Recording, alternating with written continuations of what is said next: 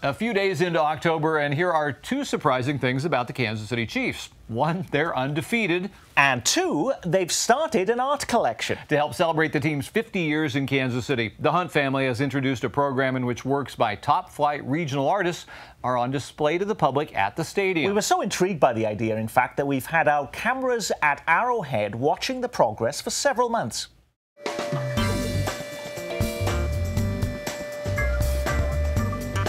During the design phase on the new Arrowhead, we talked about the possibility of doing this because we recognized that we were going to have some big open spaces, a lot of very large walls, and we didn't want to overdo it with Chiefs-related theming. There's certainly some of that on this level, but it gave us an opportunity to do something different. I think we recognize our limitations as a family, and I certainly have some siblings and my mother who have been great collectors of different types of art. But because it was regionally focused, we recognized that we needed to add some true experts. Experts like heavy hitters from the Nelson Atkins, Kemper Museum, and the Kansas City Art Institute. They, along with some prominent gallery owners, patrons of the arts, and arts administrators, all gathered at Arrowhead's Tower Club to join Clark and Sharon Hunt for the official preseason unveiling of the first 11 pieces selected by the committee.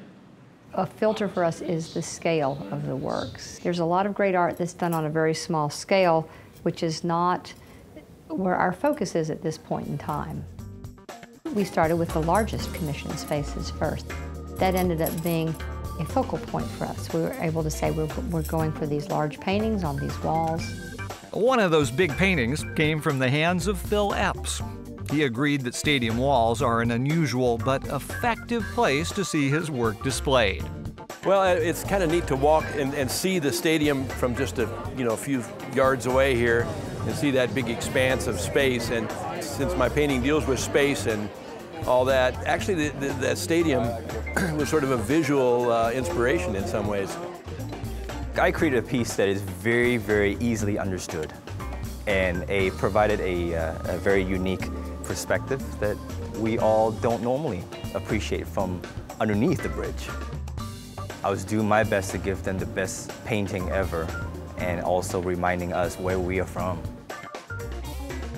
I've been a lifelong Kansas City Chiefs fan. My dad used to take me to the old stadium and sit out in the rain under ponchos. The idea came to me to create something like an abstracted football shape. It more or less works out that way. Originally, Dirk Van Keppel planned for his piece to be all red. But at Sharon's suggestion, he added some white for contrast. The artist likes the results. And seeing it reminds him that pretty as glass may be, creating with it is always its own kind of workout. The part I see, the rough and tumble part of blowing the glass. It's hot, it's hard, it hurts, it burns. It can make you frustrated, but you gotta hang in there, you gotta endeavor. That was really one of the neat things about the process is so many of them had a story that tied to the Chiefs. And it could have been their parents bringing them as a child or being a lifelong fan, or one of the artists rode horses on this property before the stadium was built. That was part of what we were trying to capture. This is a program to celebrate the artists from the region. So I'm glad to know that we have a number of them who are Chiefs fans.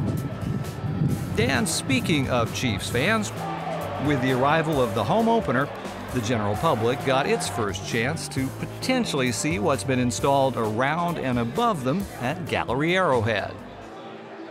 Some people might not notice it right away. It may take them a couple of games before they see it.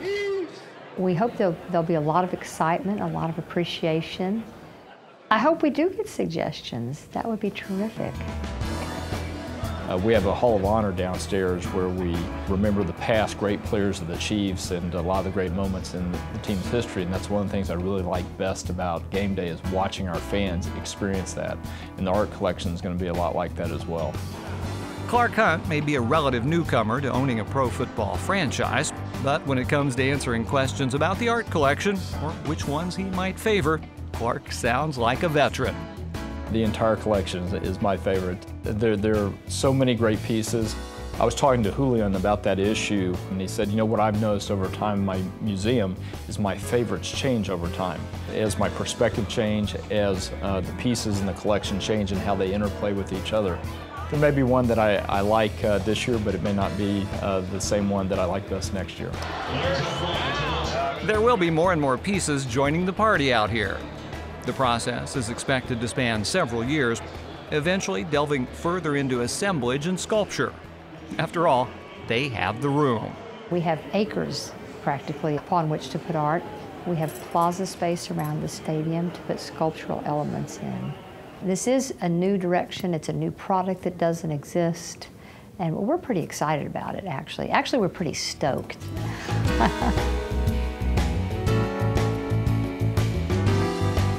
The Hunt family appears to be ready to not only add an art collection to their stadium, but the kind of quality team that Andy Reid can take to the Super Bowl. Go Chiefs! Go Chiefs! Chiefs!